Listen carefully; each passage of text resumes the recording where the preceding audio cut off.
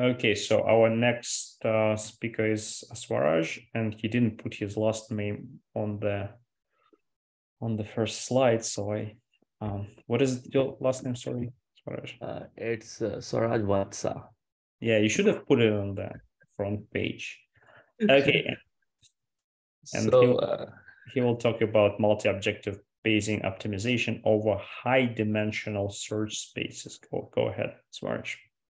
So the problem statement is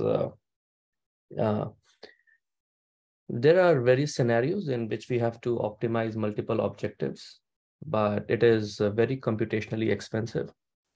And we have to find a pato-optimal solution. What it means is that because an pareto-optimal solution is a thing means one, it is actually a result which is better than all the other ones, is not actually better than, but it is equal to all the other one, but it is better than at least one of them. And means, say we have 10 different objectives that we need to optimize, and we say that solution X is a Pareto optimal if it is equal to or greater than all those 10. It means in all those 10 different objectives. Mm-hmm. So what I mean is that, say we have X1 to X10 and we find an answer R, that answer R should be good in all those 10. Say we found 100 different answers to those 10 different objectives, then 99th, say the 99th answer is the Pareto optimal if it is better than or rest all the 100, or it is equal to all the 100. Means it is not worse than any of them. Mm-hmm. So basically, as far as you're talking about like having a number of loss function, and you're saying we're trying to decrease the loss function for all of those, all of the loss function, not just one, right? That's the idea. Yeah. Exactly. So if one of them is, if all of them decreased, but one is increased, that's not the optimal solution. Yeah, correct. Okay. Absolutely.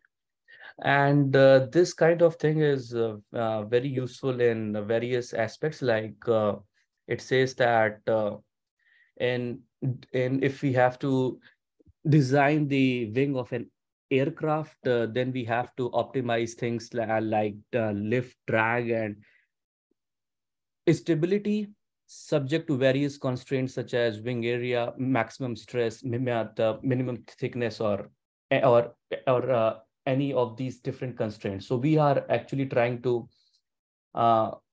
maximize the performance of 2 or 3 different things, which can actually bring down the other one also. So maybe if we try to increase the performance of one, it tries to decrease the performance of the other.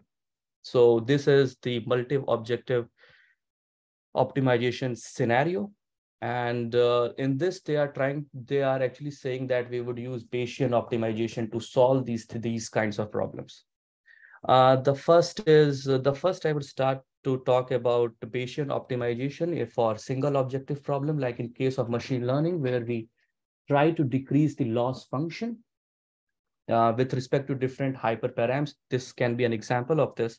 Or in thermodynamic system, we try to decrease the enthalpy of the system itself. So what they say is that when we try to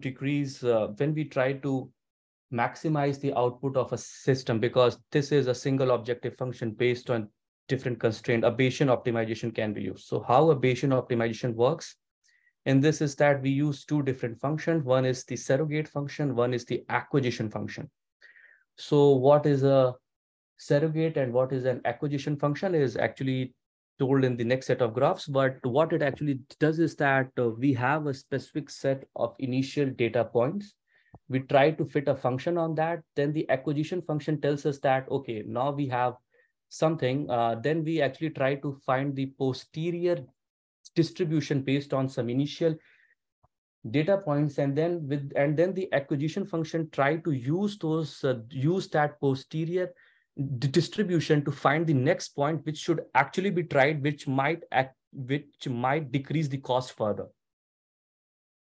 So what it says is that we have some initial, so we throw some initial random points, we define a prior, and then we find a posterior based on that, and the acquisition function uses that posterior to find the next most likely point that would decrease the cost further.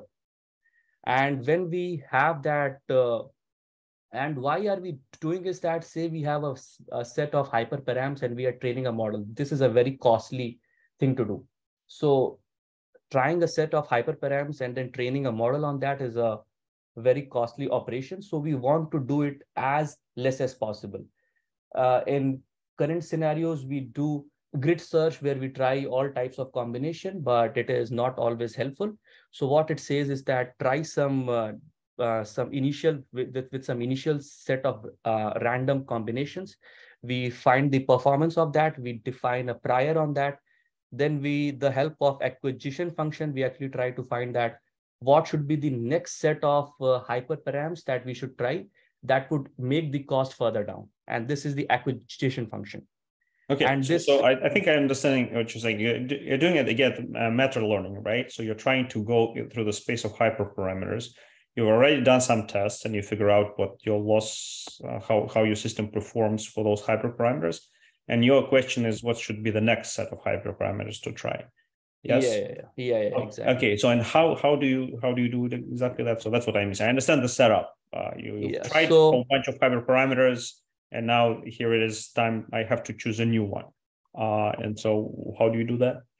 So actually, Bayesian optimization uses GPR as the surrogate function. So this is the Gaussian process that it uses. So say for initial some sets of points, how we define the prior is by throwing some random points from the domain of the hyperparams that we have.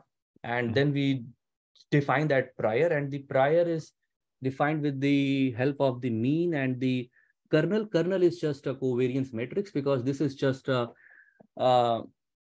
no, that I understand. That's initial conditions. No, my question is not about that. So you already started with some initial condition, and now you already like measured your loss function for those hyperparameters. Now you're trying to get a new hyperparameter. So what's the procedure of getting that? So actually, to do that, there are various ways to do that, and what all those ways try to do is that they try to do two stuffs. One is exploration. So what they say is that where we have less amount of data, where we are most uncertain, pick up. Yeah, well, that's the question: how to define where you have the least amount of data.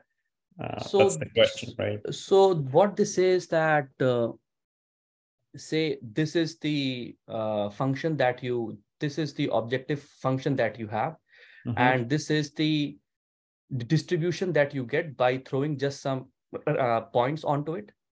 So what the acquisition function does is that where we have the highest value of sigma, we take those points as the next set of input points. Yeah, well, you can have a highest value, but then it depends how you stretch your x.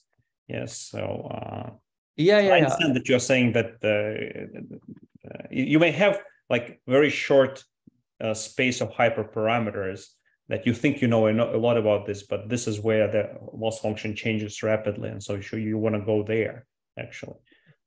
And so there has to be some kind of a measure based on you've already seen what's the best next set of hyperparameters to try. So the thing is that this paper talked that it does not talk specifically about the acquisition function. It just says that we use one of those acquisition functions. So these are the different acquisition functions which we can use, but it does not talk what they do and how they do it. But I have attached a link which actually talks about all of those different functions and how they actually try to use these prior to actually find the next set of points. Okay. So this is not what the paper about. I thought that was the paper about. Okay, go ahead. Sorry. So then they try to actually find that what should be the next valid point, and this is how they So by this, they actually we just explore various less sets of points, and we actually are able to find a very good fit that what should be the optimal case of the hyperparams that would make the loss function go actually down. This was for the single objective. Then we are actually talking about multi-objective. Then there is an algorithm for that, NSGA. This is a genetic algorithm. And what it says is that we just throw some initial points, and then we find the and then we find the actual performance of the initial points based on the different multi-objectivity that we have. And then we actually do the sorting of them. What this sorting actually means is that we actually make various fronts, or we can call them level 1, 2, 3. On the first level are all those different combinations which are not dominated by any other set of combinations. The level 2 actually contains of only those points which are dominated by the first one. The third actually consists of only which are dominated by the level number 2. And then we actually, in all those different fronts or all those different levels, we actually find the spread also. And based on and then we actually pick up those points which are on the top levels and have the highest spread. And then we just mix match those hyperparams of those top level points, which is just the so we just mix match those hyperparams of those top levels which are very far apart to find the best set of combinations so that we can explore more and more. So this is the genetic variant of how we try for multi-objectivity. And this So this is doesn't use multi-objectivity for training of hyperparameters. So yes. Yeah, correct. Okay, so you can have multi-objectivity just for regular training, and so we can still talk about this, but you're saying, no, I want to have multi-objectivity for training hyperparameters, and that's what this paper is about, yes? Yeah, correct. Okay, so maybe my question is more general. Why not just form all these multiple objectives, form one loss function, and then I understand that you do not want any of those objectives to ever increase, and so instead of having kind of a linear sum of those, have kind of exponential suppression of any of them increasing. So absolutely, sum of exponents. Yeah. Actually, that is the thing. So this NSGA2 algorithm is the thing, means which was the state of the art when they actually proposed the paper. Yeah. And so then, I mean, what I'm missing here is the mathematics that shows that this makes sense. So, yeah, those are just words, right? You want to show that this or that multi-objective learning optimization makes sense, not just I tried this and this works. So that's what's missing here, the mathematics behind this. Yeah, the complete paper is very much experimental. They have not any analytics. Well, I don't actually see experiments here either, like comparison of I tried this versus that. So it's at the end they actually compare those different models and say that which one works better on different case of problems. So this is one case, master one is different problem, and then this is the third problem, and then they talk but still, I mean, like, even if we have two lines here, to actually understand what they concluded, we need to first understand algorithms behind one line, and then algorithm behind the second line, and then see what's the difference, and then hopefully rewrite it in a mathematical coherent way so we can actually make sense out of all that. But I understand maybe not all the papers wants to go into the math. So yeah, so means in this graph they actually talk about two of the main methods. One is NSGA2, which was the state of the art. They said that at that point, and one is MORBO, which they actually introduce. And both of them are very much experimental. So this was NSGA2, which was just a genetic algorithm. And then they actually introduced a new algorithm, which is MORBO, which is multi-objective regionalized Bayesian algorithm. So NSGA doesn't use Bayesian optimization at all.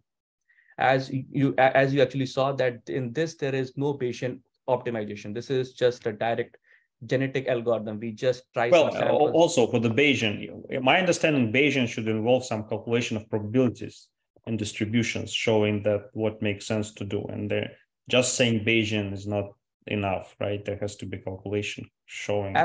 Absolutely, Professor. So the thing was, they did not even put what was Bayesian optimization. This all I put from some different papers to actually show what is Bayesian optimization. And then, so what they had in this paper was just this slide. Means this is just the algorithm that they have, Morbo. So what they say is that say if we have a high if the domain space is too large, and when we find the posterior distribution itself, we are actually find the inverse of the covariance matrix, and that is O, and the time complexity of that is O of n cube, where n is the number of data points itself. So it becomes larger and larger as we have more and more points. And in the when we are talking about high dimensional space, we have a lot of points. So what they say is that let's divide the space itself and do Bayesian optimization on each of those different regions of the space. And then actually, I don't know what that means, right? So without formulas, I don't know what that means.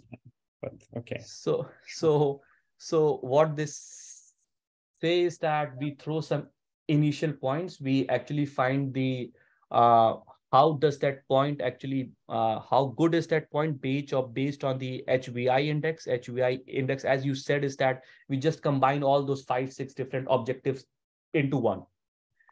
And well, there are different ways to do it. That's what I'm saying. I mean, there are two things that missing here. To describe how to combine things into one, that's okay. And then how to explore the space of the hyperparameters. And those are the two different things. And, you know, previous talk was about exploring it by bootstrapping. Now here it is some other way of exploring, which I don't understand. But I guess it is more of a sudden jump from one place to another, depending of where the information about the loss function is least available. So you kind of learn more about it, something like that. But how it is. So George wanted to say something. Go ahead, George. Yeah, something that might help is that the objective of this, if to try to quote to paraphrase the abstract, is to, like, many of these formulas, they don't scale well with many different things that you're trying to optimize for, but Morbo is supposed to scale really well with many things that you're optimizing for. And so it seems like it's a bit of a different objective than the last paper. This one's focused on scaling well with lots of different. Oh no, I understand. No, that I understood. Like in the if you go to the space of infinite dimensions, right, many dimensions for this hyperparameters, there will be a different algorithm that would be more useful for you to go through. You wouldn't be going, you know, locally. You would want to jump around more stochastically. I understand that, but what I'm missing from my perspective is to actually see what the actual mathematics of the, you know, exploration of the space of hyperparameters here is. How do you actually, given some previous information of what you've explored in this hyper, how do you decide that next step? And I understand initially you just randomly start jumping around and seeing, but then you have to come up with some way of doing this. Yeah, I think this is just something that's probably missing. Maybe it's not in the paper at all. They just do some. Assuming through the paper, there's not much math going on. Yeah, exactly. Maybe they just do numerical tests and say here, you know, it works better, it works worse. Okay. Any other punchlines? Yeah. So it says that we just have. So we just we just have the space divided into different hypercubes, and we just train the different GPs into that, and we just try to optimize it. Right. Okay. This is just it is, and there is no mathematics in the entire paper. Means I think the more you would be interested in the thing where they actually define the acquisition function itself. No, it's not interesting. It's like, you know, you want to understand what is the test, what is it telling us, what are we learning, what have we learned from this paper, from the result of this paper. So for now, I Absolutely. cannot answer that question because I know what they are talking about, but I don't know what the result is. But Absolutely, okay. absolutely. Yeah. Thanks, Swaraj. Any other questions? Comments?